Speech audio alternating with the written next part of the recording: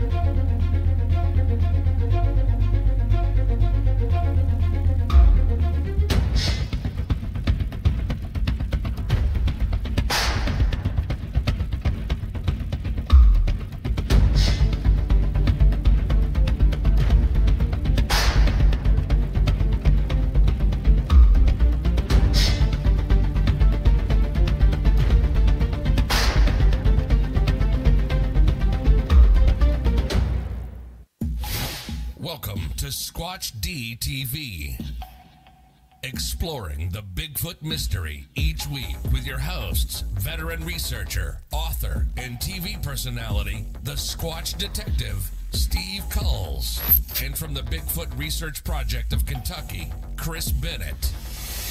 Sit back and buckle up as we bring you guests from around North America discussing the Bigfoot phenomena, but not without a few laughs too. Here are your hosts, Steve and Chris.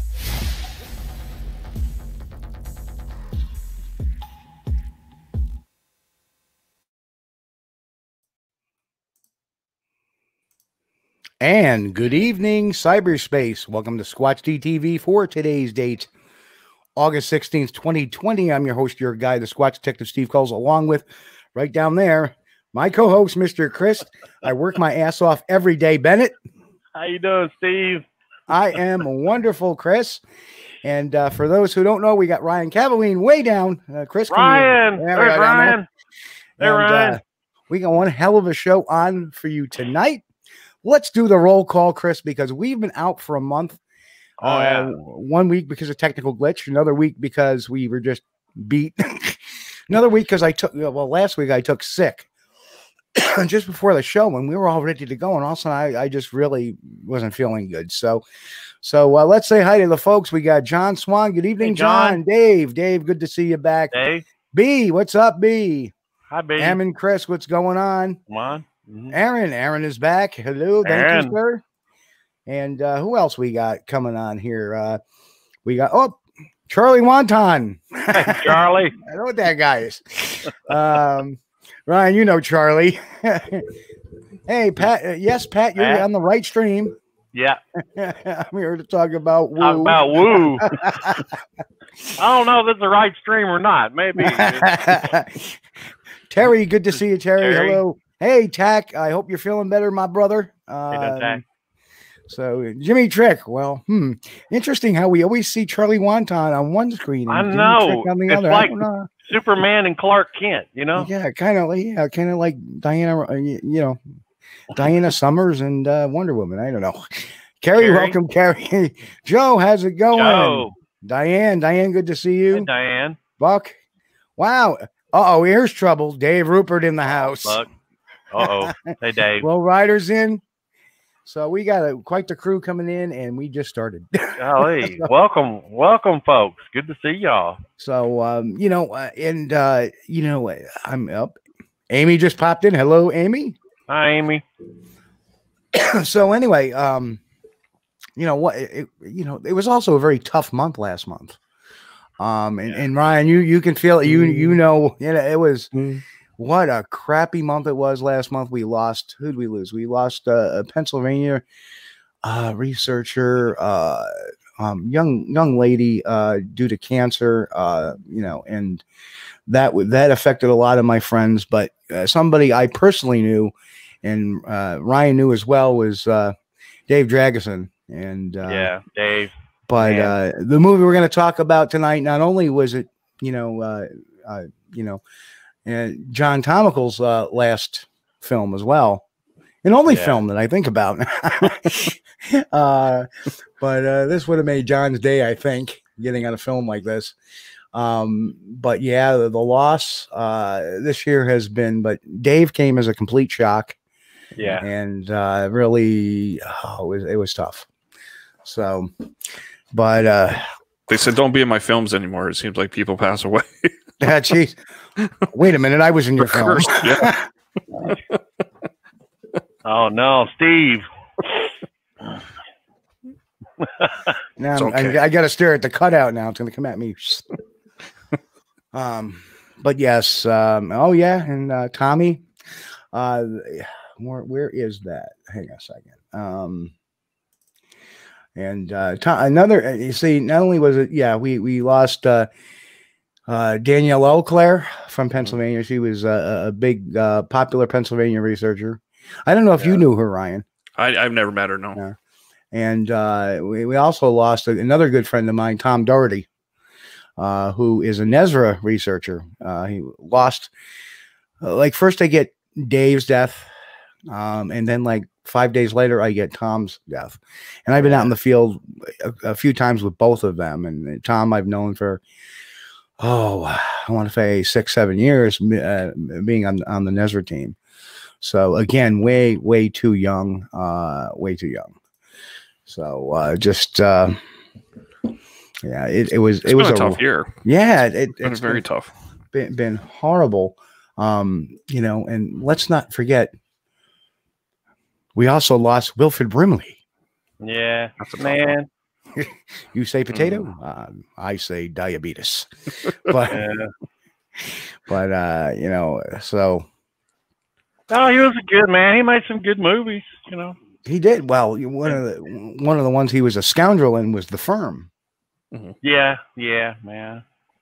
Yeah, he wasn't exactly a very nice character in that one, but he did some more. That what was it? The Cocoon. That was a really good one. Mm-hmm. Yeah. Quaker Oats. Oop, hang on, I'm trying to. Quaker Oats. Quaker Oats. And but on the positive side, on the positive side, Ford is coming out with the new Ford Bronco. All right. Yes, the new Ford Broncos. You can order one. You might get one late next year. That's right. Reaction to it lately has been great. I mean, obviously. He's got one already picked out, right? OJ is asking, do they come in white? That's right. Bloodstained. And just so that everybody knows, they come standard with AC. Good. All right, that was a pretty good joke. Off the top of the head too. I wonder if the steering wheel is going to have hand warmers. That way you don't have to have gloves. and it comes standard with a sock dryer too. Oh man. People would buy that if they came out with the O.J. Simpson line. Special edition. Will AC deliver it? And what was the they had a special was it the Eddie Bauer Bronco or something like that? They should come out with a special edition Bronco, the O.J. Simpson Bronco, O.J. Simpson special edition. It's got its own compartment for a wig, a bag with $50,000 and a handgun. Yeah. It's a little fits it all perfectly in there, and it also comes with a pen and a tablet so you can write out your confession. Yeah. And we were talking about this the other day, Steve. I mean, John Bush says the top speed on the white one is 35 miles per hour. Yeah, John. Yeah, that's the thing. Everybody, you can remember, and if you think about it, where were you when the O.J. Simpson Bronco chase was going on? Can you remember? And I could think back, and I know exactly where I was at when it was happening because we were all listening to it on the radio, laughing our butts off. Well, you know, I heard when they deliver it, it actually gets a police escort. Unfortunately, they're all behind it, not in front of it. Sorry, Chris. Stop. You're killing me. Oh, goodness gracious. Well, you know, like I said, we can always have some fun on this show. And I saw that it was a perfect opportunity. Just a quick programming note.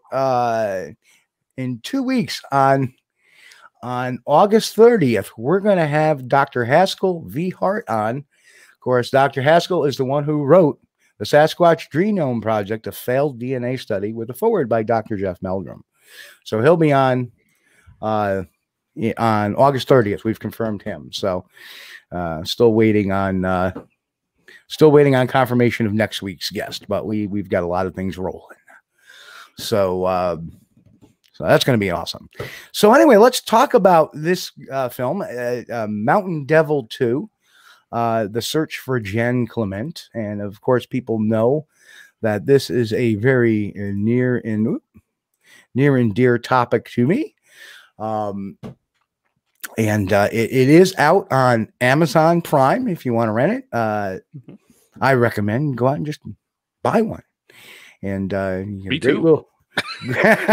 Great DVD, professionally done. I mean, you can't ask for anything more. Can't ask for anything more. Great little. Now, I happen to preview that film, and it's got a lot of great people in it. And one schmuck that's on a Skype interview, but anyone in particular, Steve? Well, there's only one schmuck on it, and that's the guy on the Skype. That's why I was fixing to ask you, Steve. Is there anybody that you would exclude in that description? Myself. I'll exclude myself. I'm a humble man, and I have to say, you know, it was great to hear. It brought a tear to my eye seeing Dave Draxon on it. Yeah. You know, you see that, and it's like, oh. I was so saddened that it was so close to being released, and he was so looking forward to seeing it. And I had sent out a message to a few of them saying, hey, I'll see you at a conference, Fred Saluga's, just a couple of weeks ago. And I said, I'll get you your copies then so I can save on postage because I'm cheap like that. And usually Dave's the first one to ever get back to me on Messenger, and he didn't. Then the next day I found out he passed away, which is it was heartbreaking. Yeah. Well, the nice thing, though, is that in the documentary, Dave has been immortalized. Because every time somebody puts in the DVD, there he is, you know. Yeah. And I was thinking about stuff like that the other day. For some reason, I was sitting around watching an episode of the Three Stooges, which, you know, I love the Stooges. And it hit me, you know, everybody that they were showing, they had like shown a crowd of people. Everybody they're showing in this is dead. But there they are, you know. Yeah. Well, you know, the older you get, unfortunately, the more inevitable. That's right. That there's going to be people around you that are going to leave us some sooner than they should, and Dave was one of them. Yeah. So it just came from left field so quick, you know. It did. You know, it wasn't like you know, he was having health problems or something. You know, it was just like poof out of the blue. Now, you know, John Tomical, you know, that was kind of a shock, but he was 91. What's really scary was I actually talked to him 3 days prior to him passing away because I keep up with him through emails. I'd send him the artwork, say, hey, here's what's going on. And he was just so tickled about everything, and he was so energetic about the film, and he couldn't wait for it. And then it was about 3 days after an email I had from him. His daughter, April, had messaged me and said, hey, I just want you to know that Dad passed away. Oh. And I believe he was having some heart problems.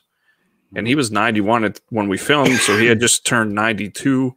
And I said it was just a couple of months before the film would have been done. It was heartbreaking that he didn't get to see it. But I mean, April and his family just got to see it, and they were so joyful and happy. He's like dedicating the film to him, and they said Dad would have been very happy, and that was my main goal. You know, you don't want to let the family down who are related to the book. Yeah, Right. Yeah. You know? I mean, you know, if you left all the doors open, and I kind of like that. And that was kind of the neat thing about that film. You didn't take a stance on a side, and you kind of let the chips fall where they were. Right. And I thought that was kind of cool. And it's got a really interesting ending. And I'm going to not talk about the ending, but I just want to say to folks, the last 10 minutes of the film, I'm like, what? So not for those who are very into this story, the creature, you know, the ending is just it really sends you for a little bit for a loop. So, which is cool. And I thought that was, when I saw that, I was like, Ryan, you did it. Thank you. I really, that was so tough to pull off, thinking, how are you going to do this? But you know, and like I say, maybe a year down the road, 6 months down the road, after the movie circulated a bit, I'd love to have you come back on and we can talk about the behind the, you know, the true feelings and stuff that you can give away. Yeah. You know, after the movie's been out for a while, but right now it's just too soon to do that. So, you know, I try to stay as close to the book, like that whole trying to get the, well, with any film we try to do is always like, you want to grab your audience and give that emotional twist or turn or make it worth your while. And I'm probably a poor documentary filmmaker because of that, because I try to find the emotion like a fictional movie would, other than just here's your facts, we're done with the movie. I'd rather have a little bit of a gut turner in there of some sort. Well, you gotta have the draw. You gotta have something to keep people in their seat. And just so people know, Ray is a Palpatine. Damn it! I don't want to ruin the end of that movie too, but I just see I ruined a movie tonight, so I don't have to ruin this one. Well, I haven't Save watched me 9 it hours. I haven't watched it yet, but I'm going to be in the same boat as Edward is over in the chat room. He says I bought one and I rented it as well. Edward, I'm going to do the same thing, because after the show tonight, I'm going to rent it on Amazon, but I'm going to go ahead and order it because I want to go ahead and watch it before the DVD gets here. But you know, it's so funny because, you know, everybody in the film looks the same. They haven't changed in all these years. Like even Drag, man, you saw Drag. That's Drag I knew, you know, from years ago. That's Dave Rupert. You know, you know, the beard is the beard. That's right. Except that one time he did shave that. That was nobody recognized him. You look like a young man. Oh. I'm back to gray again too, Steve. My Just for Men wore off. I thought that was supposed to be permanent or something. You don't need Just for Men. You need Just for Sasquatch. Oh man! For the graying Sasquatch. Anyway. So let's dip into this. So what decided you to make this film? I got to rewind time, and I'll make it a short story. Oh, it's a 2-hour show. We got all the time in the world. Well, yeah, come on, lay it on us, man. Well, here's the long version, then. All right. Originally, when I did the first Mountain Devil movie, that was back in like 2009, 2010. We're about to start shooting it.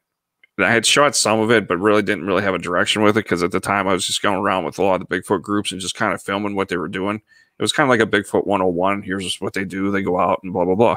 And at the time, I had the book The Creature, and I thought, you know, this is the best story I've ever read. It's just great. It's just wonderful. Of course, I couldn't find who to talk to about it. So finally, I found the address online, the Allegheny Press. So I wrote them a letter. There was no phone number. And time went on, and they sent me a letter back and said, blah, blah, blah. And we could never connect with agreeing to do the book. So I kind of left it go at that point.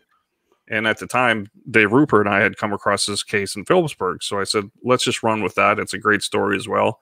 And that's what Mountain Devil 1 became. But that was 10 years ago. Fast forward to early last year.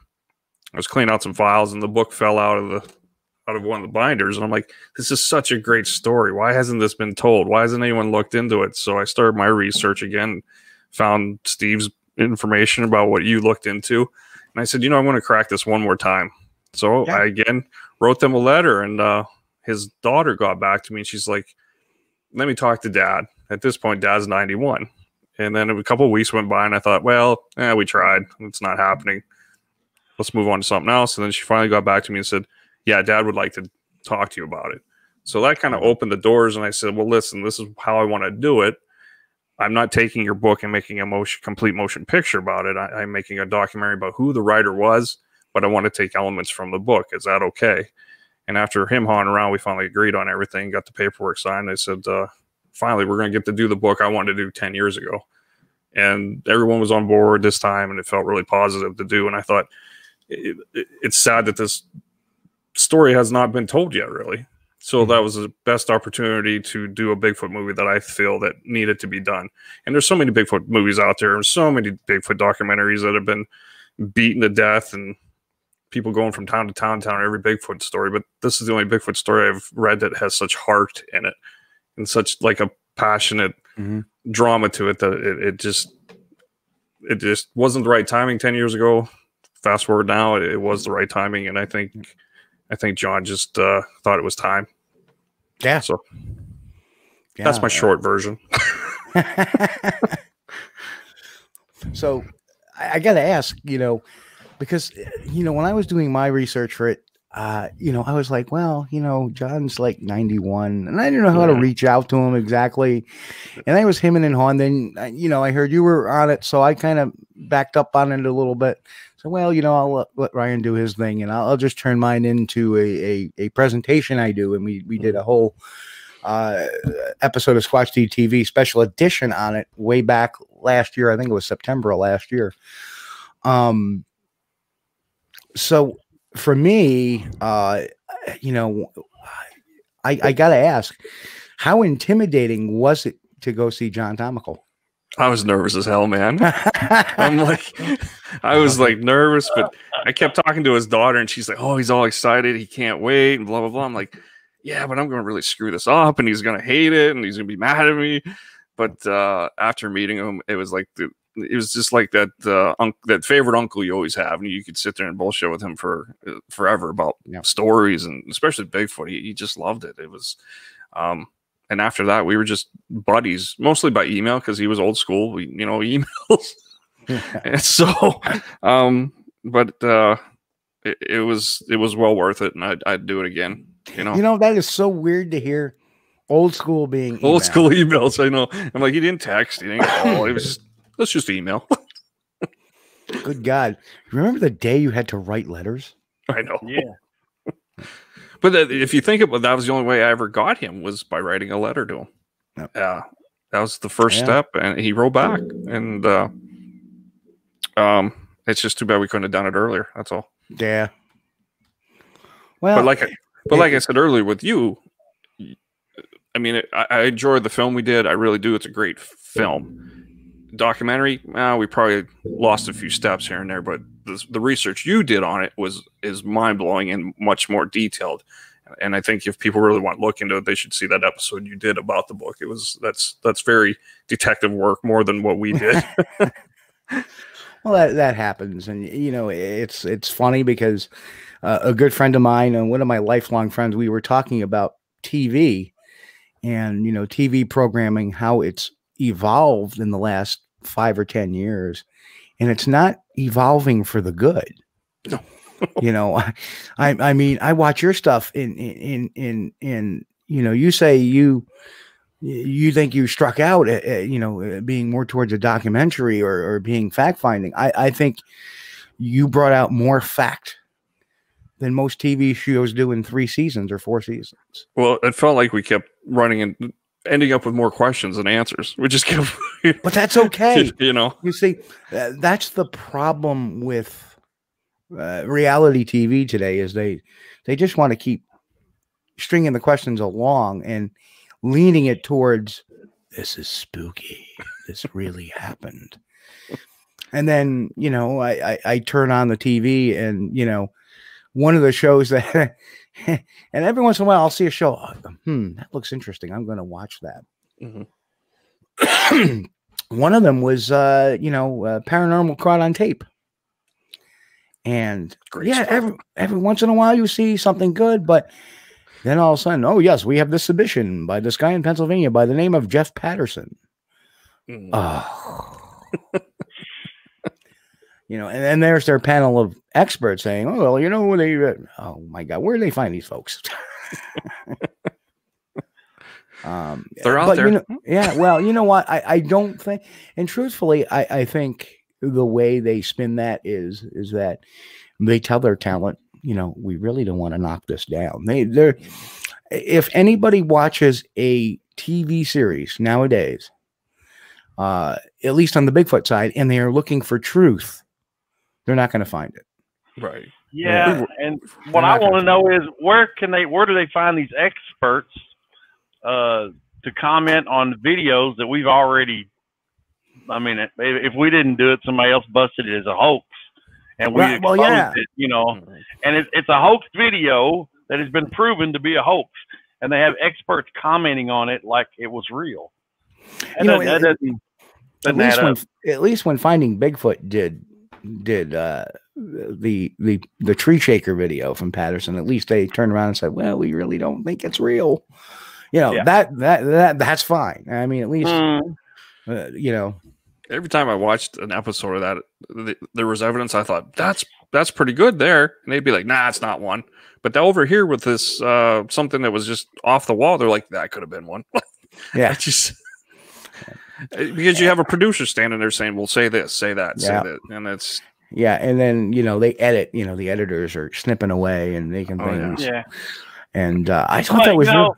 One thing I did like about the Finding Bigfoot stuff, okay, when they would put stuff on there for entertainment value and stuff, at least Matt Moneymaker would go on the BFRO forums and say, well, you know, hey, you know, guys, this is a thermal of a horse that they put on there, and you know, we told them not, you know, it was a horse, but they wanted for entertainment value, you know, they kind of embellished it a little bit. Well, the interest, and like I say, that show, Finding Bigfoot, came on before this turn. You know, and understand what we've seen, and this is why, Ryan, I say you're wrong about thinking you failed at that portion of the program, because we see this turn that happens, like in, I want to say 2015. With the mermaid thing, and then the megalodon thing, and then the Dateloff Pass thing, which has been the bane of some existence because they created that last picture, you know, where they see this thing, and they created that picture for the show, and it's being passed off around the internet amongst researchers, or at least newbie researchers, saying it's real, and it's not. It was created for that TV series. You're saying the mermaids were fake? What? Yeah, what? There's no 25-foot shark? And the one they did, Bigfoot Captured or something, Sasquatch Captured. You know, honest to God, I had family members calling me and saying, Chris, turn it on the Discovery or whatever channel. They've caught Bigfoot. And I'm like, no. Pat Turner over in the chat just made a great comment. They were going to quit the show over that deer thermal. The deer thermal, yeah. They were PO the way that got portrayed. Yeah. So at least, you know, but now, you know, like I say, it depends on, you know, okay, we did our season. We signed for one season. This is how it's going to change. And going forward, that's why it did a lot better than what we see, you know, sometimes now. You know, what's really sad is they have a nice amount of production money that they can do something decent that is more truth driven than entertainment. I'm making documentaries for, you know, pennies and nickels. You know, that's whatever lunch money we have that week. That's what we're making the movie of. Yeah. And, you know, we're doing our best to try to, you know, find something truth out, not make it there is entertainment, but we're still trying to find something truthful. Well, you know, intermeshing the book, which I thought was wonderful, was taking some of the major points of the book and you were splitting it up, which I thought was ingenious. Because I saw, you know, it was kind of funny. I'm watching this whole thing, and I, in the back of my mind, I knew what I had said on my interview. And then I see the first, you know, few minutes of it. I go, well, okay, pretty good. That was it. That was it. I probably won't be back. And then I'm back. Okay, I saw how you were doing the cuts. Like you weren't taking, you were breaking it apart into segments where they were appropriate, and you could see that you had a game plan going into all those interviews. And I wanted a journey. It was a journey for us. So, and I wanted to take the audience on our journey, but yet I wanted to keep the most important people still relevant throughout the whole thing. Yep. Yeah. Yeah. I thought that was great because, you know, you get some of the story and then you get, you know, some discussion on it, and then you get some of the story, and, you know, to me, it was a home run. Thank you. Thank you. Hey, look who stopped in. Tom Steenberg, our good friend, Tom. And also E-Man. Welcome, E-Man, 512 Texas. And Mr. Allen is in the house too. So hi guys. Alan. Welcome aboard. Yeah, and that what I like about it is that there's no glossing of it, you know, and the ending, like I say, I cannot stress how interesting the ending was. But we can't talk about that. I won't talk about that. But I'm trying to put that little tidbit out there to me as a little bone for people. Like, are you talking about that little special extra that John told me without really? Yeah. He's like, I'll make one quote. We won't give it away. Now that I'm 91, I'm going to tell you something that I haven't said before. Right. And I can come clean with this. I can come clean with this. And it's not in the book. And it's not in the book. And all of a sudden, it was like, what? my ears went. Spit it out, John. What is it? So, yeah, I just looked over at the chat. Steve, look. Tack had a question. He wanted to ask Ryan. Did he find out the true story on the cow? I really didn't indulge in the cow. I skipped the cow completely. Okay. If you haven't read The Creature, folks, you won't get that. But if you've read The Creature, you'll get it. Yeah, that Squatch was after some centerline bovine. Oh, Tack, that hurt me. Picky in the forest, I guess. Now, you know, I'm going to have to mute out for a second. I'll be right. I think we just killed Chris, and he's still listening, so we can keep on going and keep on. If we keep him laughing, we'll keep him muted. Oh, that got me. Oh, Tack, killing me. Yeah, that's good. It was a good one. Thank you. I was wondering that too, but I was too shy to ask. So, you know, I didn't even want to ask about the cow. I just avoided it all completely. Like, I know it's in the book, but yeah. Well, let's just pretend it's not. Kind of makes you want to swear off dairy. I don't know. Would you like some milk with your coffee? No, thank you. No head cheese. No. I don't know where to go after that. Hold on. Head cheese isn't even cheese. No, it's not. I might have to mute here. Holy cow. Man. Now, a lot of people don't know, but I remember this. Ryan Cavalline took a bunch of crap because he talked about that. Yeah, he did. He started talking about the creature at a conference, and he started talking about the bovine adventure. And my God, it was like, wait, how civilization has progressed over the years. It's like that. My God, if we even mentioned the cow on a TV show in 2006, that may have caused an uproar. Yeah. But, you know, also, I remember, I'm sorry, Ryan. I remember about that time when Lauren was doing this, his write-ups on this, he did a lot of stuff on Bigfoot sexuality, and which was stuff that I wasn't interested in. I don't think anybody else was either, to be honest. But it was a whole, that cow thing led to a whole thing of articles on Bigfoot sexuality. And that's just never been a subject that I was interested in. I don't know. It's turf I just didn't want to go into. Yeah, my face is hurting, guys. Oh. Okay, so OT has a legit question. Did I miss the show? I didn't miss the show over the last couple of weeks. No, we were actually technical glitch, a couple of other things going on over the last few shows. And then last week we were going to have a show, and then I got horribly sick, very uncomfortable, like minutes to the show. I was like, what the heck? So that's why, OT. So, as far as I lost my track of mind. Yeah, well, I me off. See, I have a train wreck of thought. I don't have a train of thought. It was the cow. That was the cow. Damn cows. Hey, it looks like oh, Linda's like, so like, we need to know. Oh. Yeah, I don't want to be a prom date. No, sorry. No. So if I seem a little distracted, all of a sudden my door opened up and my dog just walked in and he just walked out. Like he's checking up and seeing on what's going on. He knew there was talk about animals and he left. That's right. He's like, well, did I hear something about a cow? Nothing I want to be part of. I'm out of here. No, OT. I'm not going to say that name this week. I just can't. Oh. No. This is a never mind. It's just I'm not going to mention it. Okay, so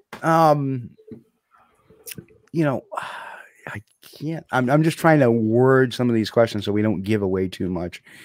You know, what was your what was your biggest, you think, challenge in the recreations? Was it the Bigfoot? That's always difficult. You don't want to just go to your local Halloween shop and say, give me a Bigfoot costume because they look horrible. But yet, you know, we're on a pretty tight budget when we make these. I found a guy that did a great headpiece and he was reasonable. The rest was just getting a body, which we ended up getting like a Halloween one, but I took it to a seamstress and she kind of really worked it for me, which looked incredible. Like, pretty damn close to a Chewbacca outfit as we could get it. I mean, she did it. She did a good job. And I mean, I said, let's keep it under this number and just do the best we can. And I think it works for what we wanted to do. I wanted a sympathetic Bigfoot. I didn't want an evil, dark, anything like that. Maybe an older Bigfoot looking like he is aged and his health was bad, which was part of the book, in my opinion. So that's always frustrating because we just don't have the budget like we'd like. So we kind of do what we can and, you know, shoot for the stars and hit the moon, you know?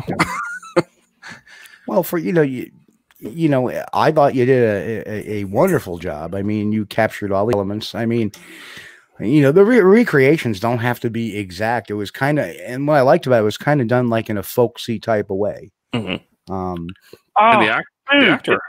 You got recreations in this thing? Oh, yeah. Man.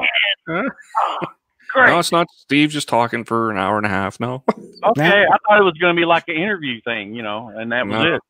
Okay. Good. No, there's, and that's what I meant. But he would read, there would be recreations while portions of the book were being read. And, you know, so it was cool. And, from Jane's perspective, like, you know, yeah. From the perspective of the writer. Yep. No cows were damaged or abused in any recreation, of course. No. There was a deer that was murdered, I guess. Oh, don't say that. Well, and, you know, but I think we found a nice way around it by doing it like animation style. So we didn't have to really do it. And welcome, Jerry. Jerry, good to see you, brother. Crazy part is I had an actor already in mind to play the role and like bailed on me like probably 2 weeks before we were going to shoot all that. And I'm like, what are we going to do? So I the guy that played it, Bill Robertson, was a friend of mine from upstate. And I thought, hey, perfect. And that was his first acting role. I said, don't worry, I'll walk you through everything. And he did a fabulous job for 2 days. I mean, the poor guy, I mean, it was, we had rented these cabins and I wasn't even sure we'd be able to use them because the whole Linda. What's going on? Linda, that's a great question.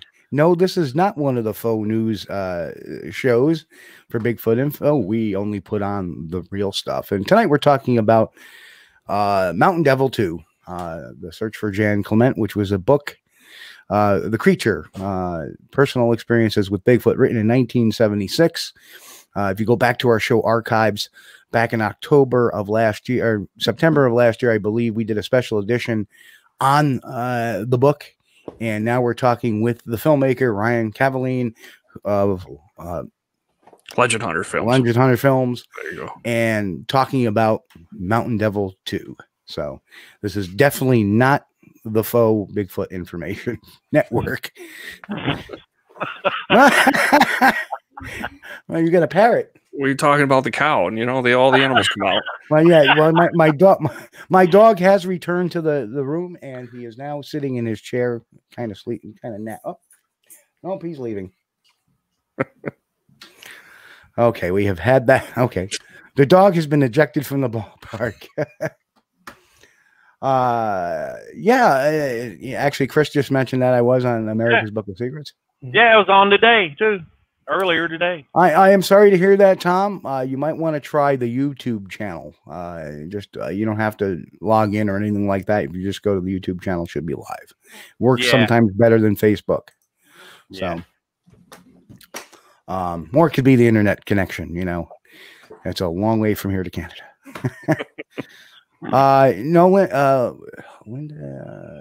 Linda, I believe that was September of 2019. It may have been November. I don't have that in my head. Oh gosh, I don't know. August, September, somewhere. Yeah, I think it was September.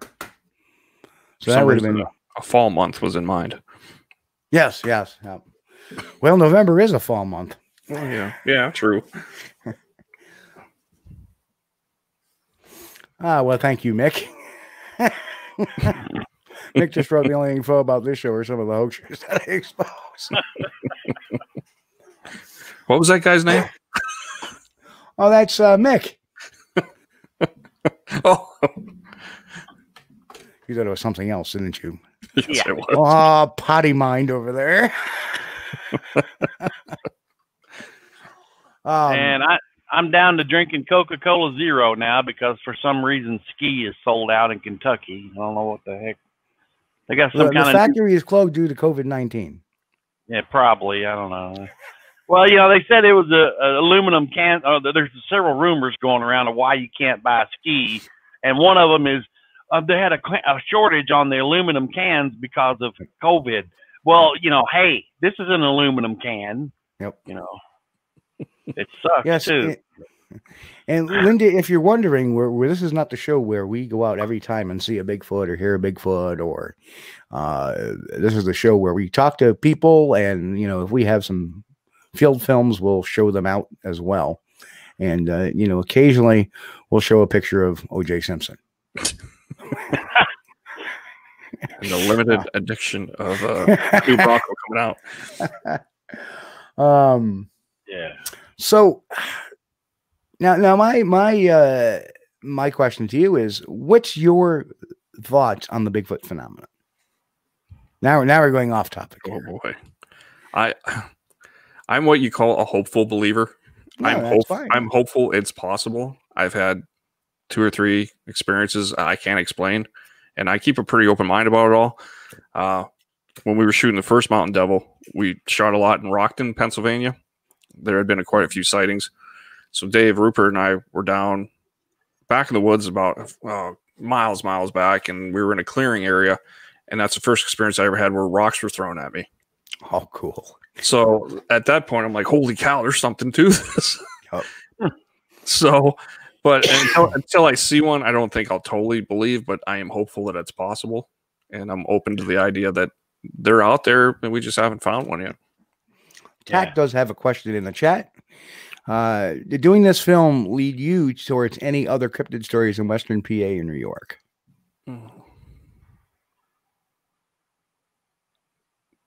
I'm not sure what he's asking. Did you get any news stories? Oh, not really. No. because I really kept it focused on the book as much as possible. Yeah. I mean, honestly, when we were down in Dunbar, there's so many stories in Dunbar. It is a hot zone. Chestnut Ridge, that whole area is such a hot zone. I mean, we could do a whole film just on Chestnut, just all the sightings and stuff. But every time someone want to tell me, hey, there's a sighting, I'm like, nah, don't care. I'm doing it on the book. Sorry. And which I should be open to the idea of other sightings, but it was the fact that I wanted to stay on point of what we were doing. Yeah. But visit Dunbar. It's a lot of stuff going on down there. Yeah. Oh yeah, I'm down there at that area every time there's a Pennsylvania Bigfoot camping adventure. And literally, it was kind of funny because Clement's Point not too far. Was not too far from there. Oh. And it was kind of funny because how I triangulated that position was talking with an entomologist who lives in the area that Dave Dragosin actually directed me to. So within a day, I got a phone call back from the guy, and we had a long discussion. And, you know, I said, well, this is where he said he took his friend. And so I have it, you know, he said he had to drive by the diggings. And, you know, he specifically said public lands 51. You know, that's interesting. Very interesting. And that's in the book. And I'm going, he took him to public 51 and he had to drive by the diggings. So I'm sitting there and he left from what's the town? Uniontown. Uniontown, yeah. So now I'm sitting there plotting it out. I said, well, it's got to be in this geographical. So I get this guy on the horn. Now, this entomologist has a very intricate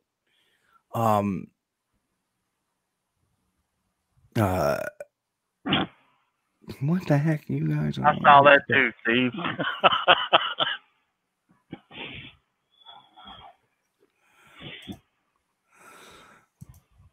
No. You missed the entire joke, Linda. It's a joke based on that. So it's not protecting anybody. It's a joke. So it had to do with the new Broncos coming out, Linda. And I'm not associating you with a No. No, that guy should be in jail. Yeah, he should still be in jail. You got here a little bit late, Linda. Yeah, you caught the earlier one. The joke about the Bronco because they're coming out with a new Bronco. So just rewind it. You'll see it. I think you'll get a kick out of it. Yeah, I was glancing through the chat room and I was just like, oh, what? No, we're not those guys, Linda. We're not those guys. Nope. My actual background is a private investigator who's worked with law enforcement for 30+ years. So don't worry about me trying to protect that turd from what he did. And I've watched the entire trial back then, but that's neither here nor there. Where was I? We were talking about. Anybody remember? Chat room, please. Huh? Jan Klement. Yeah, thanks, Bennett. Okay, yes, I was talking about my phone call with the entomologist. So, yeah, it's got me a little perturbed. Why anybody would think that off of just that is. Anyway, so I ended up talking after triangulating this position with this gentleman, and he said, well, that's right in the area of a place called Clement's Point. And then I'm like, Clement's Point? Yeah, there's an area called Clement's Point. So he kind of told me where to find it. I was on the phone with him moving Google Maps. And that's when we got this.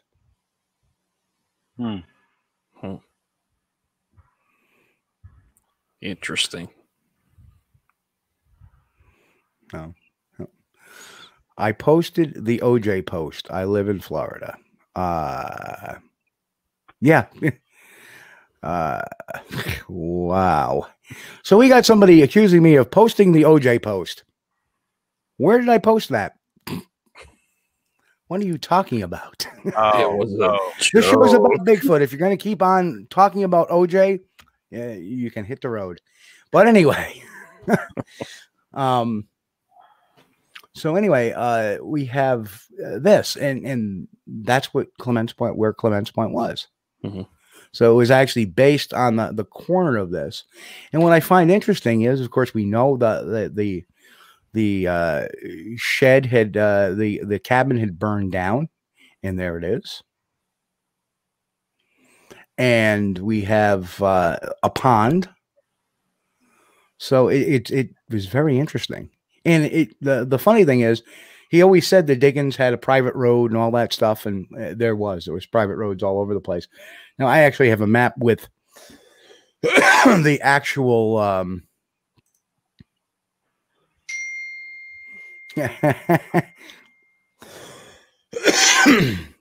we actually have the map with the street markers on it, but I'm not going to put on it. But the interesting thing is that there was a comment in the later editions books that nearby there was some new housing built. Mm-hmm. Also very consistent with this picture in the area. Actually, to the bottom right corner, if you go out a little bit more, there's a whole bunch of new houses that were built over the last 20 years, 30 years. So it all matches up.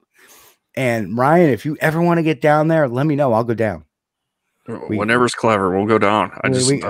Because I have the actual map of what roads connect to this. So the little square there is the burnt cabin remains. Right here. Yeah. And I was like, that's a burnt cabin. In fact, you can even see where the chimney was. Yeah. Mm. And you see it. Mm-hmm. And it looks like it may have had a porch at one time right in that area. So if it's true, that's great. But whoever did the research did a hell of a great job. Well, put it all together like that, Yeah. So, I look at this whole thing. Could it be real? Because the points definitely this does look, and it was very promising. Like, oh my God, there's a cabin, there's a pond. Makes a lot of sense. It's burnt out cabin. It's built Right. near new housing. Everything matches up. Now, is it possible? And see, this is where it gets a little dicey. They started building those houses, and I believe Tomical left that area in the mid-'80s because he knew about the fire. He knew about the new housing, obviously. Yeah. I mean, so to me, whoever owns this property, and I could never find who owns this particular property because it doesn't have a street address because there's no house on it. There's no house on it anymore. It's just property. But it'd be really interesting to find out who owns that property. That may actually be Jan Klement, but I still believe that parts of Jan Klement at least are John Tomical. And that's the way I'll leave it at that. Still a mystery. I mean, yeah. Is it possible that John knew the area? Absolutely. Was he an outdoorsman? Well, he was an earth science guy, so he probably spent a fair amount of time in the woods. I don't know. I have a book you wrote about survival techniques if you're lost in the woods. Oh, there you go. There you go. So I don't think it was highly published, but I'm like, the writing's very similar.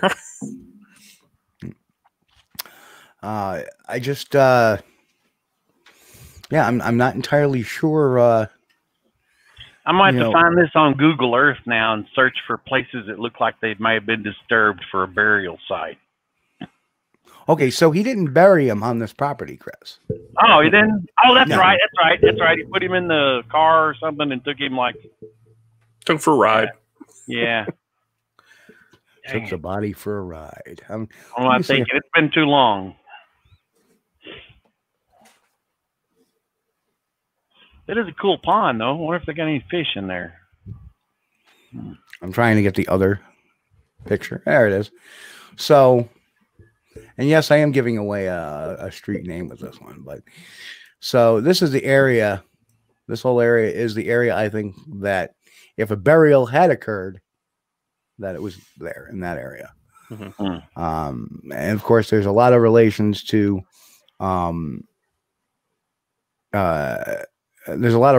Wimp's Gap, the state line, and its proximity to a particular park, and using that. And it's kind of funny because I had found old satellite photos of the area, and you know, the interesting thing is everything that was done. Everything that was done. I'm just scrolling here trying to find if I can find the satellite. And that's right where he said he could see West Virginia. Right. Now the funny thing is, this is the area. If I'm correct, that should be Wimp's Gap, 1962.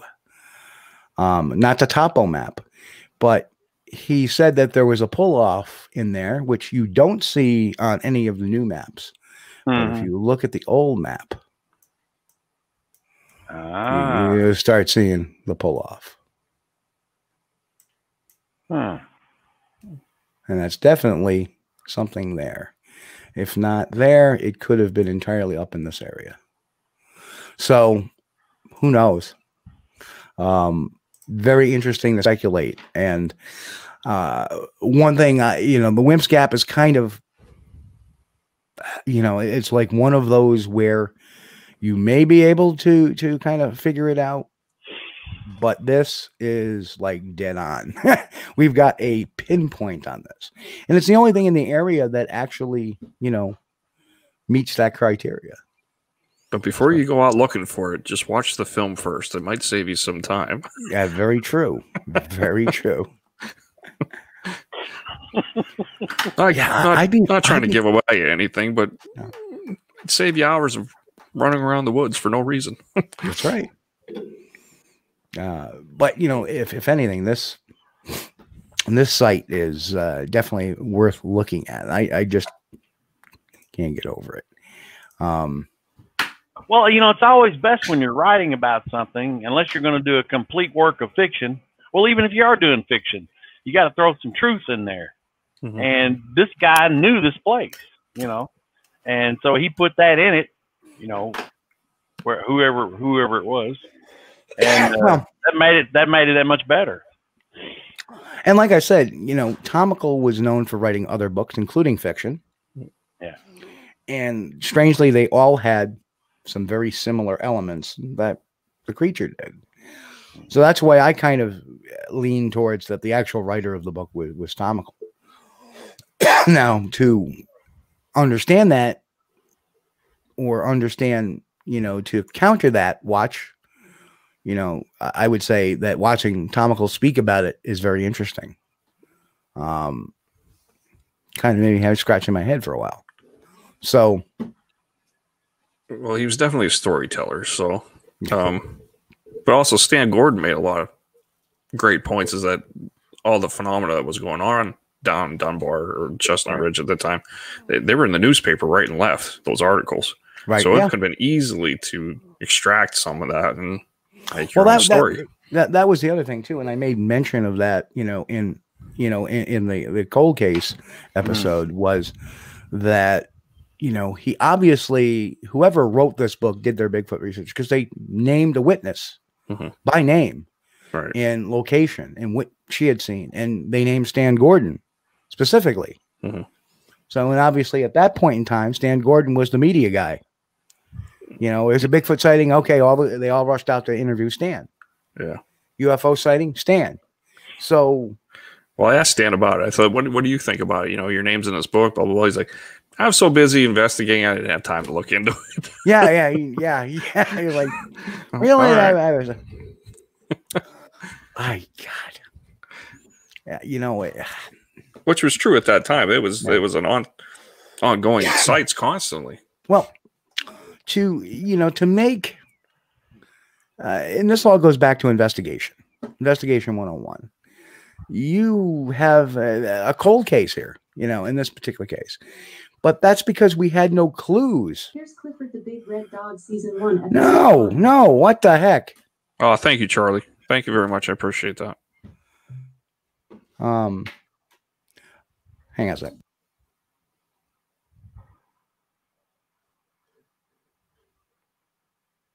No, Stan didn't write the book. He swore up and down it wasn't him, which I don't think it was him, because I've read Stan's books and it's completely.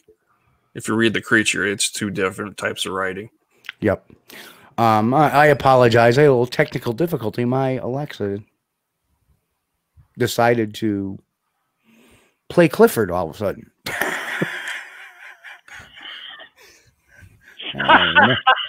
The Men in Black. I like to go to people's houses that have those and say, "Alexa, set alarm for 3 a.m." Yeah. No. Now, come on. You did a show called The Exorcism. You did a documentary called The Exorcism Prayer. You set it for 3:15. That film almost killed me. So yeah, I don't mess around with that stuff anymore. Like literally almost killed me. Like, yeah. Well, so Pat Turner asks, are you in production for anything now, Ryan? Yes, I have 2 films going right now. We have one called Myth and Mutants, which is based on Pennsylvania folklore stories. Not Kentucky folklore stories? I haven't made it to Kentucky yet. I still wander around Pennsylvania quite a bit since I live here. It's just convenient. Chris just took that one as a glancing blow. And I'm doing one about the afterlife, which people that had near-death experiences, but we haven't really dived too far in that yet. So, yeah, we're always filming something until the wheels fall off. That's what you got to do. Or I get senile and don't know any better. Where was I going with investigation? A lot of times, you know, in the 70s, we didn't have the technology we have today to get these answers really quick. That's number one. Number two is that there are just some cases that you need to let play out over time. And eventually the truth starts to leak out, whether it's true, whether it's not. We still have a mystery here, but we have a lot more answers than we did, you know, just in the last couple of years, I think, than we had 20 years ago. You know, agree or disagree? I mean, I agree. I just think, I guess maybe John says it best. You know, I'm 91 years old. Might as well talk about it a bit. Yeah.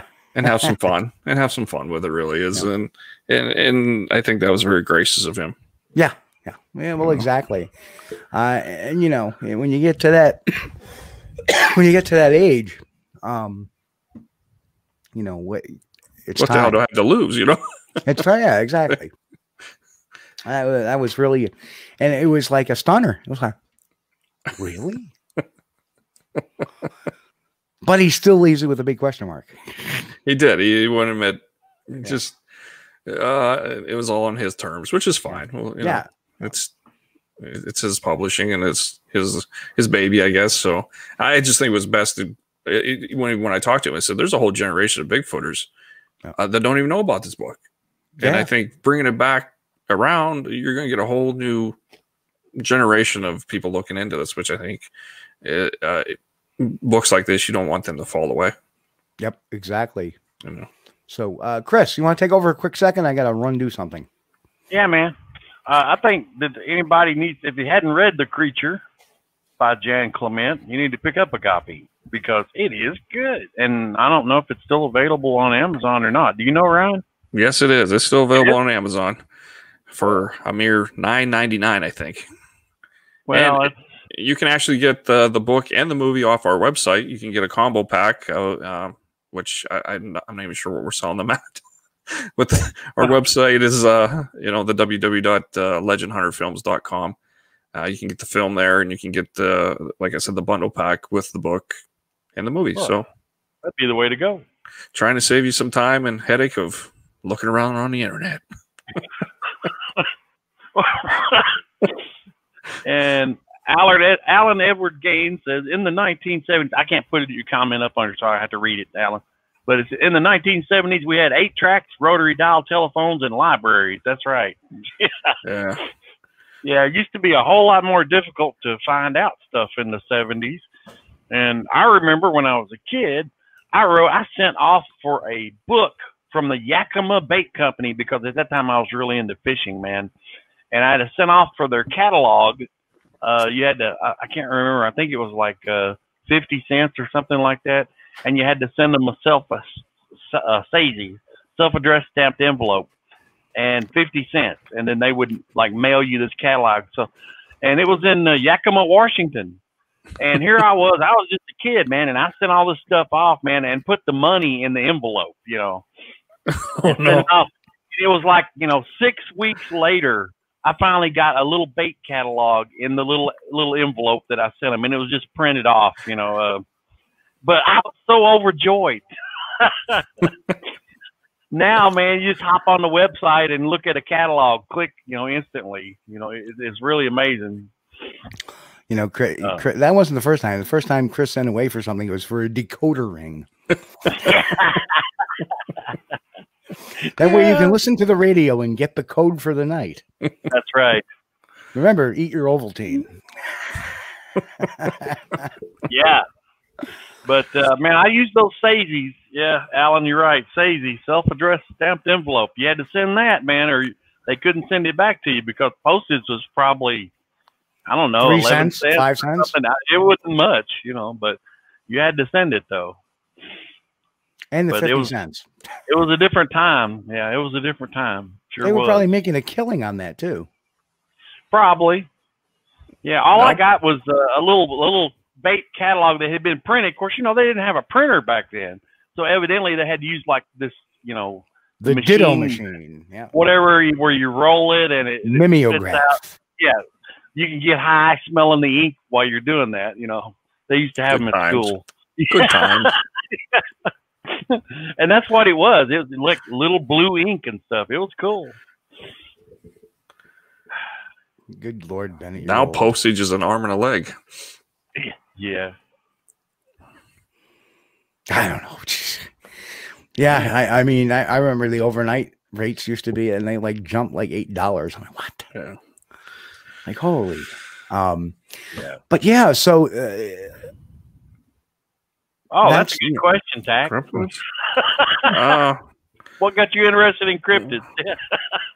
Well, I have a slew, a library of films I've shot over the years, starting back like in 1999, and I did a lot of horror movies over the years just because that's the cheapest and easiest way, and most distribution companies will pick those up pretty quick.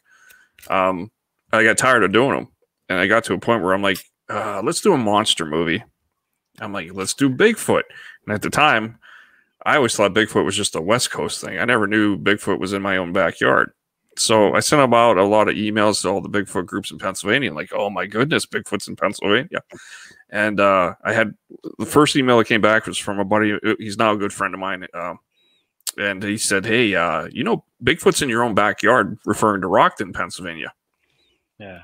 So that really got me on board because they kind of introduced me to the world of Bigfoot. It was Denny Kaliski and his wife. And I remember it was like in April, and he's like, I'm going to come up, show you around to where all the sightings were up in your area. And it was April for some reason, and we had like this blizzard in April. And he comes up, never fails. He comes up in a Ford Bronco. Ford Bronco. Ford Bronco. He's like, hang on, Ford Bronco. This is the first time I met the guy. But it wasn't OJ. It wasn't. Steve, so don't be that guy. I'm being that guy. So he comes in. He's like, well, get in and I'll show you. I'm like, oh, boy. And if you ever met Denny, he looks like an old rock star from back in the day, just like a roadie. And I'm like, we're going to die out in the middle of the woods here. But he introduced me to like all the groups and all the people, and I met like Stan and everyone through Denny. So I mean, I was just so into it then. I was hooked. I was a Bigfoot fanatic, and I still am to this day. I just, like I said, I'm a hopeful believer. I'm not completely convinced until I see one, but that's kind of how the whole family kind of started, was just kind of stumbling upon it more than anything. Very. Now look at all the Bigfoot films in the last 10 years. I mean, I don't want to say I was an innovator, but I was probably one of the first ones that kind of did it way back in 2010. Was the first one was Mountain Devil, and now there's a whole slew of them. But so which started you on Mountain Devil? Mountain Devil. For those who haven't seen Mountain Devil, The Search for Frank Peterson. That was a very interesting film as well.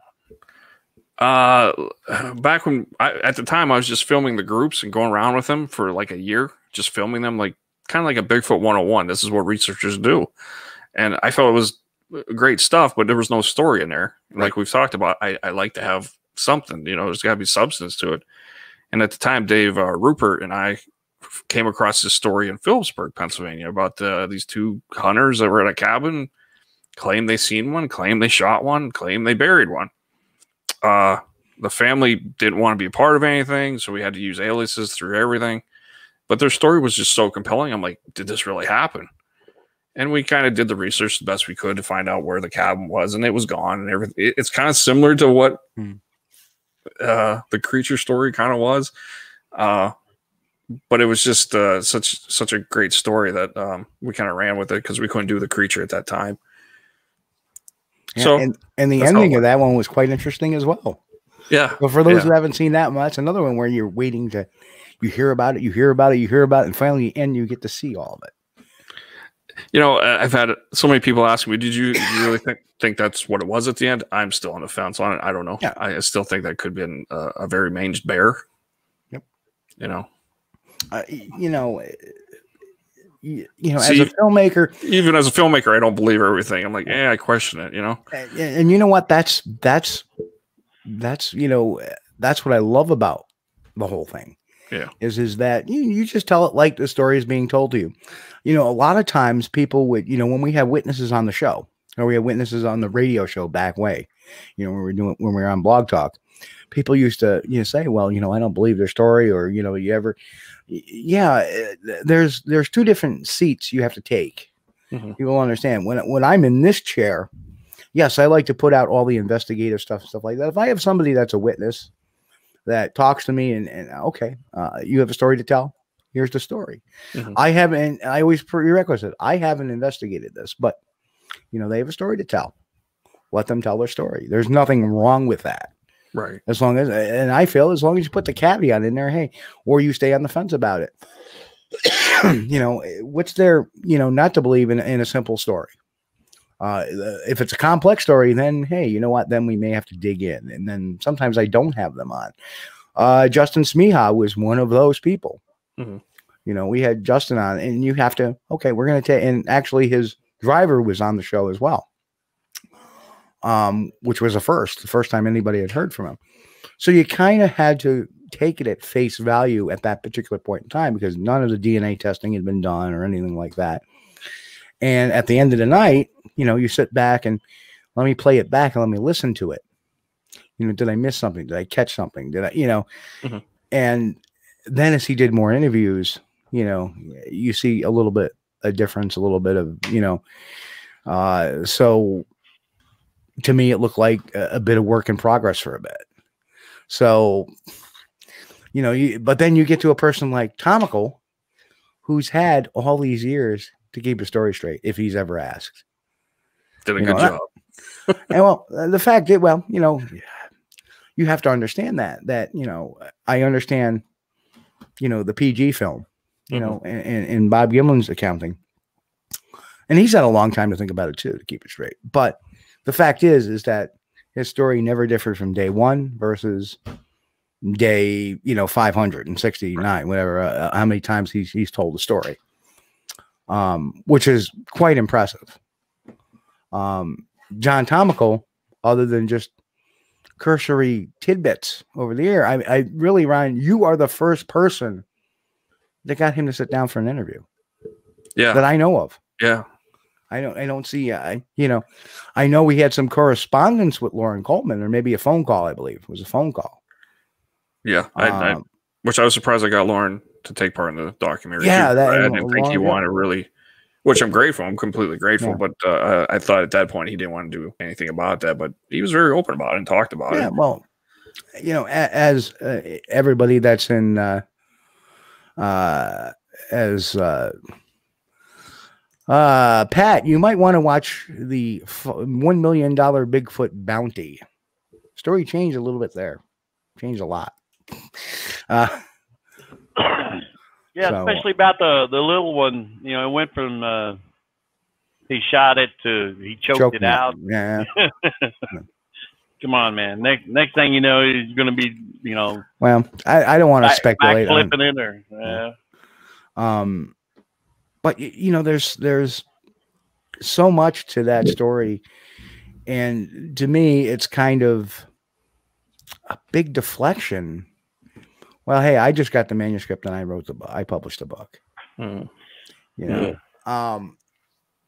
allegate. You know, to me, there would have to be, you know, obviously, you know, I don't know. It's very very sordid thing. Did he pay him under the table? See, I would have had so many different questions that it probably would have got to kick me out. But did you pay Mr. Clement under the table, or did he actually receive royalties for the book? You know, stuff like he really wouldn't go into Clement too much. He really wouldn't. Like, I'd ask about what's his personality, what, you know, but, you know, he had, according to John, he had already passed away. So it wasn't really much to talk about. But I'm like, well, where was he from? Did he have family? He just wouldn't indulge in any of it. Just is what it is. Here it is. And that's the interesting thing, because, you know, if he passed away, what's the harm? The family. Didn't want the family to. But the family, you know, he had sold the property and he divorced and he didn't have any kids, did he? He made a promise and he kept his promise. So, yeah, I guess that's keeping loose lip, or, you know, your lips shut for all these years and just keeping your promise, I guess. But it's like I tell everyone, I'm a storyteller first, a filmmaker second, and a researcher third. So when anyone comes to me with a story, I take it for what it is. It's a story until you can prove facts on it. It's just how it is. Yep. So when you got to present it in a film format, well, these are the facts. This is what the story was. I mean, and whether or not it happened or not, I don't know. And what I love about it is that you also put my facts in there too. Yeah, you know, and you know, that to me is a documentary. By doing that, by putting the story in it and some of the facts that I found out and some of the facts anybody else has found out, that kind of makes it a documentary. You know what I'm saying? That's why you didn't fail. I think you did, but you really didn't, because you put the facts in. I put some reasonable doubt. I was more disappointed we didn't have more solid facts by the end. You know what I mean? Everything was like, yeah, it could go. Well, it was on the fence. Everything was on the fence. I knew going into it, the only solid fact we would ever get is a confession. Yeah, we didn't get it. No, and I wouldn't expect one. That's why I never really progressed to talk to Topical at that point, because we're not, after all these years, we're not going to get a confession. No. And I had him for a couple of days of filming, and nope. Well, you had some. A little bit. He teased a little, but not enough to say it was him, I guess. Right. Yep. But yeah, so I think that, you know, that you know, that's not a failure, brother. That's not a failure at all. You know, the Mountain Devil one, yeah, I mean, you know, that necessarily wasn't per se an investigative documentary. That was just basically a recounting, and I thought that was kind of cool. I mean, this one is much more, like I said, you got a lot more researchers on the ground talking about the topic of that particular book and about what they thought about it and about facts surrounding it and stuff like that. That is, you know, being a documentarian. So take that pat on the back. We do our best. Thank you. We do what we can. Don't knock yourself. I'm saying. Oh, I know. No. Because I hear you say, well, I really think we did a great job telling the story, but a documentary, no, you did a great job. I appreciate it. I really do. Yeah, that's the one thing I wanted to put out there. So let's talk about. I want to get off topic just a little bit, but I know you got kind of weirded out by the whole exorcism thing, Oh, And, it was bad. you know, any, you know, and I don't like to pop off on the paranormal topic. These are totally two different topics. So let me just predicate that for the audience out there, that, and for folks who don't know, I do run a paranormal group. I am a demonologist, and these are completely two different topics. And I don't think there's anything paranormal, or I should say supernatural, about Sasquatch. Everything is paranormal. It's outside the normal, but it's not supernatural. So, but so you're not on the fence of the interdimensional Bigfoot? That's on the fence. No. Neither am I. You know, and I've been blessed. I've seen them a couple of times, and no, there's nothing interdimensional about them. They were there, they walked off. That was it. Done. Okay. They didn't blink That's out. what everyone kept saying. You should do Mount Devil 3 on interdimensional. I'm like, nah. Let's keep the aliens there and the Bigfoot here. Well, you know, and kudos to Bill Lancaster, who did the whole UFO alien connection. I'm like, oh, come on now. Tomatoes, tomatoes. Well, hey, whatever. You know, those people that report seeing You say Bigfoot, potato, I say diabetes. That's right. Back to that meme. the people that report seeing Bigfoot and watching it disappear into a portal, you know, I don't know. I don't believe that, but they could be telling the truth. But until I see it, you know, I'm sorry. I can't accept that. We've discussed that before, though. And yeah. we discussed that there's so many other psychological factors that they could have actually believed they saw that. Because of the trauma they're going through, or, you know, possibly infrasound and stuff like that. So, you know, there is some, you know, just because they have a paranormal experience doesn't necessarily mean they didn't have an experience.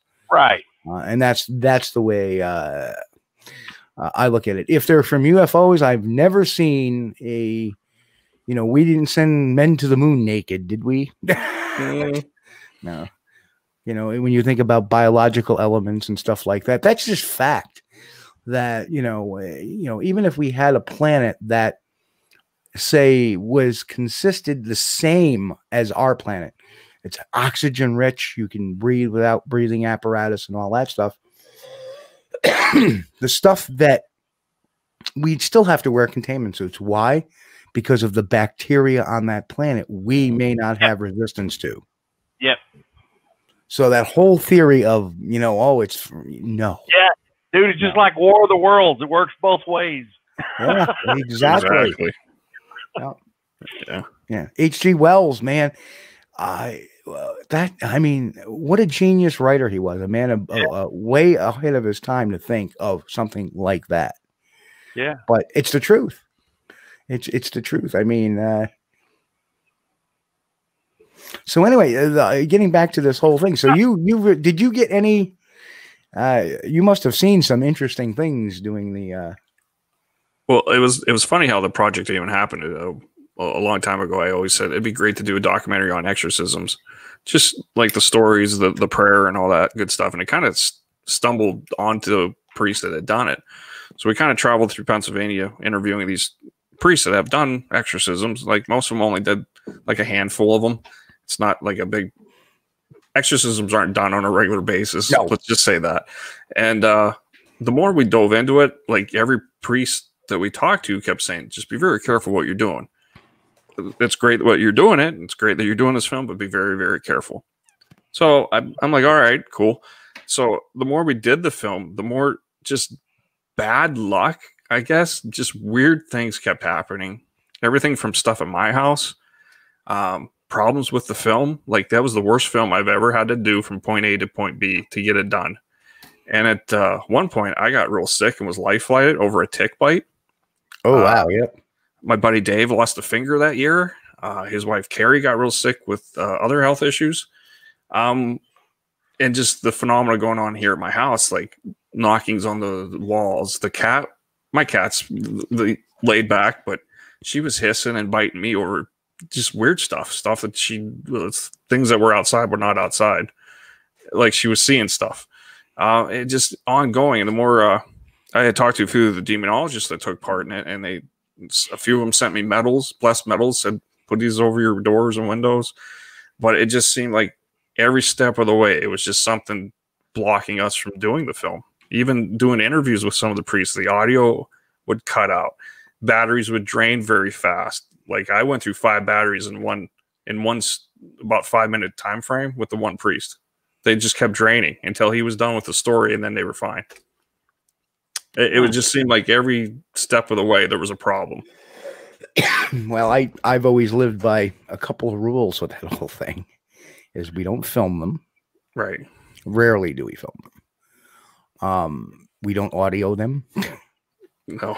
I have been in, and for folks who don't know, I have been doing the paranormal stuff now since 2010. So I've been at this for 10 years, and after 3 years, I decided to start dealing with demonology because in 2011, this group I had belonged to dealt with our first, we believe was a demonic type of house. And there was stuff going on. I'll just leave it at that. But the freakiest thing, and you could see how they can portray, because you're using something called a ghost box. I'm sure you've seen those. Mm-hmm. And we were communicating with something, and then all of a sudden this other voice came in. And it's, at first they called us all freaks. Freaks. Like, what the hell is that? I'm a super freak. Get it right. Yeah, that's right. So then the next thing, it said goodbye. And then we couldn't get that ghost box to say anything, for the next 10 minutes. So I pick up the recorder, what you're supposed to do. Look at it. Okay, we're recording. Tag the recorder, and recorder tagging.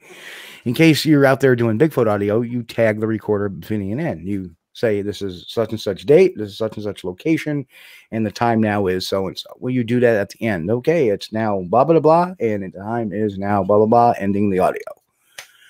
And that's what I did. Shut it off. I go back and I listen to this audio, and it stopped recording after it said goodbye. But yet it was still recording. The rest of it was just blank. How it did that, I have no idea. But they do have this incredible effect on electronics, as you well know. Well, I couldn't even get the film done, like to render out in the computer. Like it was the worst problem. Finally, when I had to break it up into pieces to get it done. And once I got it up to my associate Paul Gorman, and I said, "It's locked down. We are done. The film is locked and done." All the weird stuff stopped. Like everything stopped. It was just the weirdest. Like something got off your shoulders. It was just the weirdest feeling. Like this heaviness was gone. Like, damn it, we tried. So we got a bunch of questions and comments. First of all, Charlie Wonton said the Chinese developed Bigfoot in the Wuhan labs.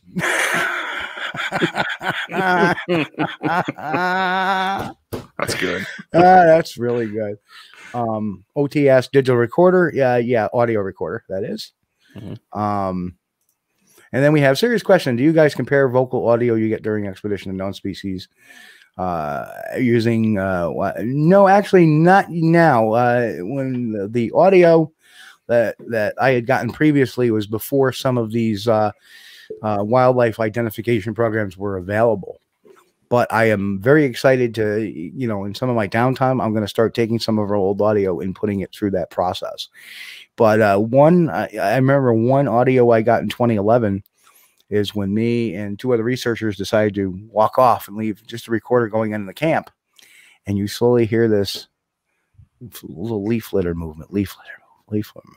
And then over the recorder, you just hear, and then you hear leaf litter, leaf litter, leaf litter, leaf litter, leaf litter. That's it, done. Pretty freaking creepy. That is creepy. Well, the other thing too is, well, maybe it was a bear. Bears don't growl. So if you're in the woods and you hear something going, it's not a bear. It's not a bear. The bears don't growl. They grunt. They huff. They lip smack, especially when they're scared. They start. They'll start with their jaw. But yeah. That's freaky. Scare me. Oh, so yeah, okay. yes, saw an episode the other day. I was talking about an exorcism. Sorry. Yeah, actually, I was, for those who haven't seen, I was just on the recent episode of Paranormal Survivor, where they actually had the woman and her husband who were having issues. I was actually the exorcist to kind of deliver their house. So, and I am an ordained minister too. A lot of people don't know that. So, but yeah, very, very interesting topic. Someday we'll get to chat on that stuff, Ryan, off a Bigfoot program. And you know, if you're still having issues, let me know. I can give you a few pointers. But it's just crazy how I said today we're done. It's locked, and like it all stopped. It's just I don't know how to explain it. Yeah, it's quite interesting. Yeah. And you know, people ask me too why I became an exorcist, why I got into demonology. I don't like bullies, and that's what they are. They're bullies. They're like, bullies. Exactly. How can I interrupt your life? Yeah. And I don't like bullies. And, you know, I belonged to a group that didn't know how to deal with that. So I broke away eventually and formed my own group, and went forward and not backing down from stuff like that. And if I can't do it, I'll find somebody that can. And it's simple as that. So yeah, a very, very interesting topic for another program. Perhaps someday we'll have to do like just a paranormal program, which Chris hates. Well, yeah, I'm sorry, but I'm skeptical. You wouldn't be skeptical if you've seen what we've seen happen. What we happened. I understand. Yeah, because what Ryan says is completely correct. If you get involved in some of these things, all of a sudden, why am I having all this bad luck? Why is health failing? Why are things breaking down? I don't know if you've ever watched the Demon House by Zach Bagans. And didn't you see some parallels there that what you were dealing with? And a lot of people said, "Oh, that wasn't very exciting." And, you know, it was, but that's real. That's the way things happen. You know, you don't have the head spinning and the pea vomit, the split pea soup vomit. Well, other things though, I've watched like on what was this show? Paranormal something. Charlie Wanten says he hears Goosebumps Paranormal Society is a great group. I don't know. We have Charlie. You might want to get in touch with Jimmy Trick. He's him and his wife Diane are the heads of that group. Want to get hold of them. Right. But I was watching the show. It's Paranormal Witness, I think it's what it was. And they showed this guy had a film, and he's like in a motel somewhere, and you know, the phone comes off the hook or something, and they make such a big deal out of it. And I'm like, dude, I could do that with a piece of fishing line. Come on. Oh yeah, you know? yeah. There is. Who? Yeah, and there is a lot of you know, like films and stuff like that. Yeah. But I've seen it. I've actually seen stuff like that happen. I remember one of the neatest places I go to, and it's not demonic, and so that's kind of that makes the night kind of fun. Yeah. Is the Shanley Hotel in Napanoch, New York. And it used to be a home of a brothel and an old time saloon and good times.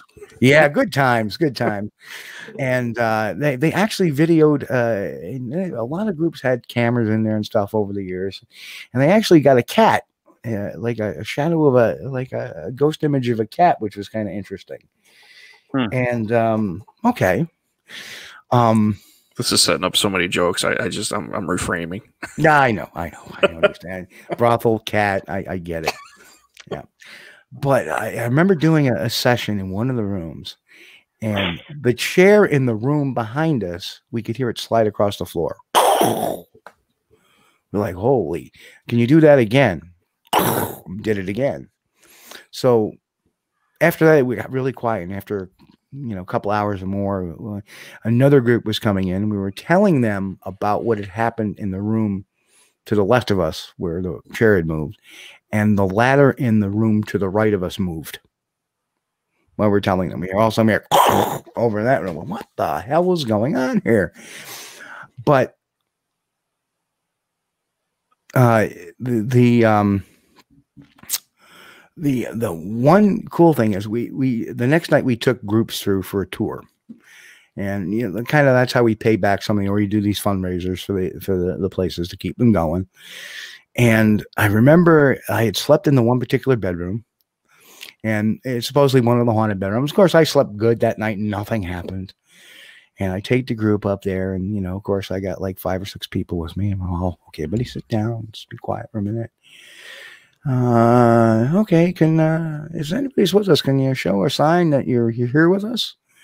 And right on cue, the bathroom door opened. Could actually hear a doorknob turn. And the door opened. That's very impressive. Can you close it? Door closed. Nothing the rest of the night, but everybody was standing there with their mouth like wide open, like, what did we just say? So I was the hit of the night because I actually got something to open the door and close it in front of everybody.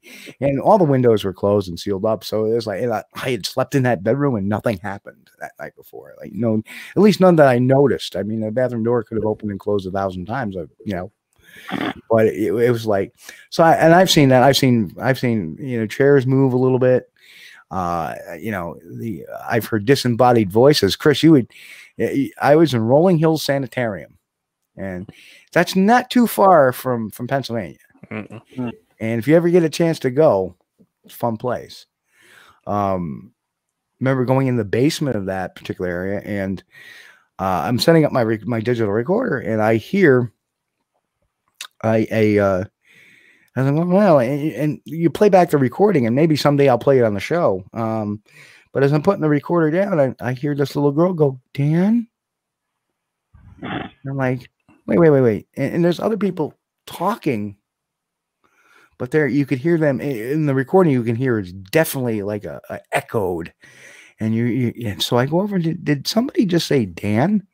Because I just heard a little girl say Dan. And when I stopped, all of a sudden you hear on the mic, Dan. Like, I'm like, oh. And that's true. One of the people, Hinsdale House, New York. You've heard of that place. Yeah. Well, Tack actually has been there a few times with me. And it's true. He sees, I go up there because I'm a demonologist, and there's some things that are not too friendly out there. And it's always an issue with me. If there's something bad, they tend to disappear real quick when I show up. And that's just the way it is. That's why like if anybody watched Paranormal Survivor I was in, I actually stayed outside with the family while the team went in and did their investigation, because I knew if I went in, everything would be quiet. And literally, the amazing thing is that the folks inside the house heard this tremendous boom on the ceiling. The funny thing is I was with the husband and wife outside the building. And the husband's really kind of like, I don't know about all this. We all heard it too on the outside of the house. Boom. We thought it sounded like a tree hit the house. So the husband and me immediately started going over his house. What the hell hit the house? Nothing. And you want to talk about bad luck. I didn't use my car that evening. Come back. And as we're driving back, there was a tremendous windstorm, and a tree fell on my car. So you have those. You see what I mean? Yeah. It's very relevant. All of it is very relevant. You always have this. You know, it's just too much bad luck in a lot of cases to be coincidence. You know, it's the same thing with the Sasquatch mystery. It's just too much coincidence that people have been seeing the same damn thing, same habits, same methodology for the last 200 years. Agree. You know, so there's got to be something to it. You know, why haven't we found? Well, number one, all the infighting, and now social media has just made it worse. Better for some, worse for others. I just don't think people realize how large the forest is. It's especially huge. Down by us, the Allegheny National Forest is huge. I'm sure animals in there that have never seen a human and never will. Yep. They're just so deep in there. You know? Look at the Adirondacks. Huge. Gosh. You go some of those higher peak mountains like in Essex County, Essex County, Jefferson County, those areas where it's just rolling hills and nothing. Mm-hmm. Like literally there's, I used to take trips out doing investigations to like places like Watertown or some of the northern, like right on the Canadian border type of things. And to get to like Watertown, because it's northwest of me, I have to literally drive around the Adirondacks because there's no roads through it. Yeah. You have to drive around this whole mountain range for miles. If it was a straight line shot, oh yeah, I'd get there in 2.5, 3 hours. No, it turns it into a 4.5, 5 hour drive because I have to drive around the Dax. So yeah, great place though, because you do find dirt roads that do go through the middle of them, but they just take forever to go up and down and traverse, and hardly anybody goes there. And it's amazing the wildlife you do see when you're on there. Bald eagles and moose and all kinds of neat thing. So anyway, see the video of a Revolutionary War reenactor, red coat and all three of them were hiding around the woodland. Sometimes it's hard to make out even a guy with a red coat on. I don't know. I haven't seen that, no. But I believe it, Was that in Gettysburg? Or where did this occur? Yeah, I'm not entirely sure. Well, Revolutionary War wouldn't be in Gettysburg. You're correct. It wouldn't, no. But the funny thing is Yorktown actually is the only place where there was a Revolutionary War battle and a Civil War battle fought. Vermont. That must be Hubbardton. Because that's the only place a Rev War battle took place in Vermont was in Hubbardton. And that's funny you mentioned that, OT, because Hubbardton is just a couple of miles down the road from where the Vermont trail cam photo was. Yeah, it's easy to hide. I mean, in Kentucky, the reason I usually don't go out to the woods in the summertime because of, the ticks and the snakes. But besides that, I mean, something could be 15 feet away from me in the forest, and all I would have to do is just squat down, and it's gone. I can't see it. Yeah. Because so much undergrowth and stuff and small bushes, trees, you just can't see it. Yeah, I mean, as far as the whole portal, the portal thing, let's, I've always said this: deer cross the road. You take a look to the left, it's gone. You can't see it. It's gone. But so anyway, Ryan, so you got the new a couple of new films on the way.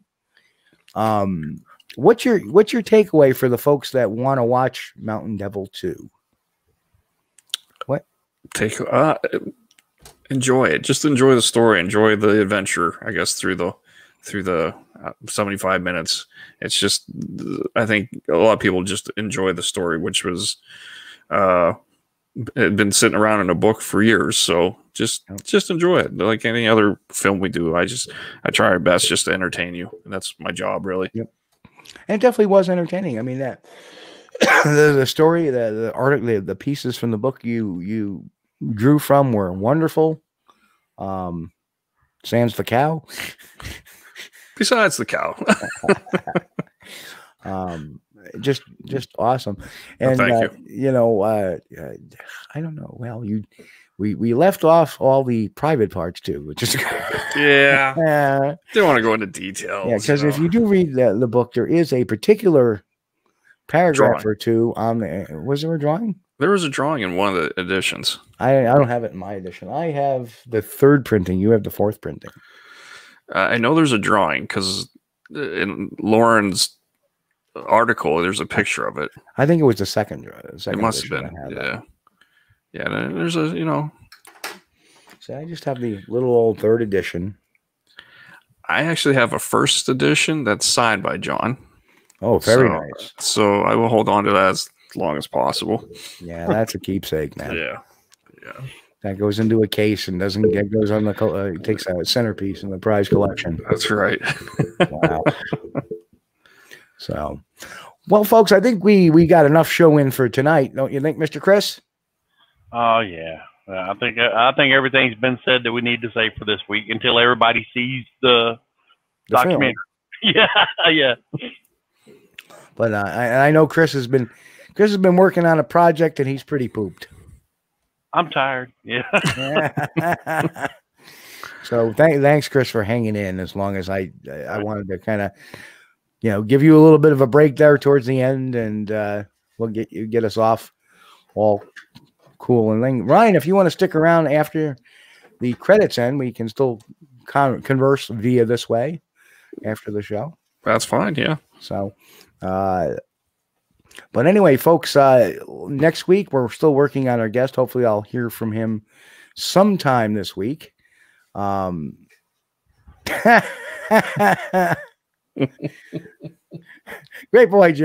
job, boys. Wonton out. Thank you, Charlie. And OT, thank you, sir. Yeah, whatever I had was very brief. Lasted a few hours and was gone. Never came back. So, but anyway, so next week we still have the mystery guest going to the couch. A week after that, on August 30th, we're going to have Haskell v. Hart.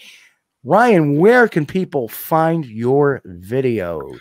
If they would like a DVD, a physical copy, they can get that from our website, which is www.legendhunterfilms.com. If you want to rent it or download it, you can grab that on Amazon or Vimeo. And if you want updates on what we're doing or keep in the loop of things, just join Legend Hunter Films on Facebook, and you can see all our adventures. And as always, thanks for coming on, Ryan. Thank you very much for having me. It was a pleasure. My honor to have you, though. No, thank you. I appreciate it. No, thank you. No, thank you. All right, Mr. Bennett. That's fun.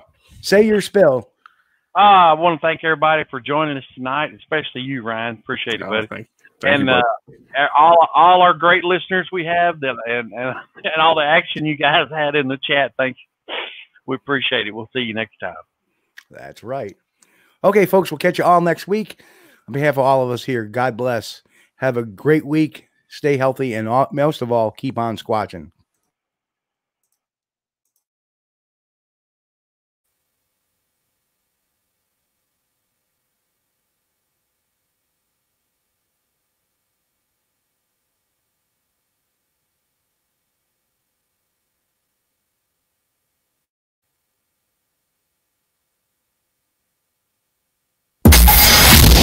Folks, you've been watching Squatch-D TV. Join us Sunday night at 9 p.m. Eastern for the latest on the Bigfoot mystery. As always, we thank you for being our loyal viewers and encourage all to subscribe to our YouTube page at youtube.com/Steve Kulls. As always, have a great week. Stay safe. God bless. And keep on squatching.